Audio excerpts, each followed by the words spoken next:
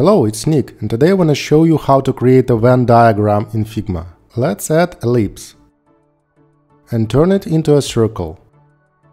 Duplicate the ellipse and change the color of the first ellipse to pure white. The color of the second ellipse will be light blue. Select the second ellipse and move it to the left so it will overlap the first ellipse. Select two ellipses and group them. Create a copy of a group. Select the first group and open the Boolean operations. Choose Intersect Selection. Change the color of the intersection. Let's use a saturated blue color. Select the second group and turn it into a frame. Select the intersection element and put it in a frame. Ensure that the intersection element is located on top of group 2 in the hierarchy of elements. That's all. Now we can select our frame and preview it.